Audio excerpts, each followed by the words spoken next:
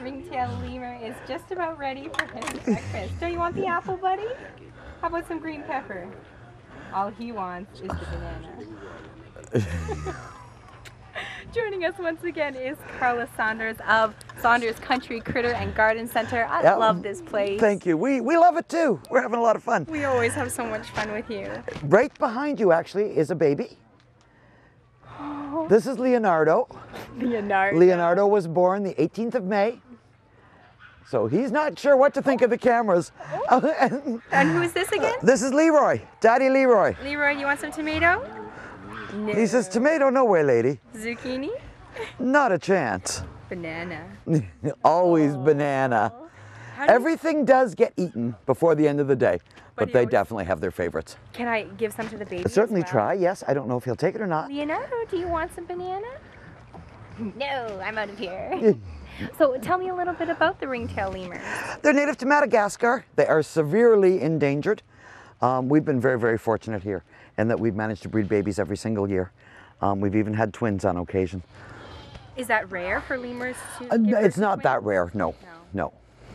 How about some cantaloupe? No, he really just wants some bananas. Yep, You weren't kidding. No. And the thing is, we have Mom separated right now because Mom is very protective. But the minute Mom comes out, she's going to take all the banana. So he wants to get his banana before Mom gets out. Now, are they typically this friendly in the wild? No, definitely not in the wild. No, so it's just because... Oh, I'm surprised. Look at that. Now take some lettuce. Are they ever cute? Yeah. Now, why do they have these They have hands just like you and I. They're primates. They have fingerprints like we do. Fingerprints even? Yes, they have fingerprints. I'll let you pick and choose, buddy. Guess what he's going to pick? Yeah, banana. Look at the tail. Their tails have 13 rings. Consistently. And that's always a good thing that we put on our scavenger hunts for the children. How many rings are on a ring-tailed lemur's tail? Yeah, good luck trying to count. Exactly, because you don't often get them sitting still. Now, what is this right next to us? These are coatimundes. These are known as flatland coatimundes. This is Crunch and Munch. And Crunch is actually in her last trimester of pregnancy. So she's a little bit grumpy right now. Yeah, you were mentioning that.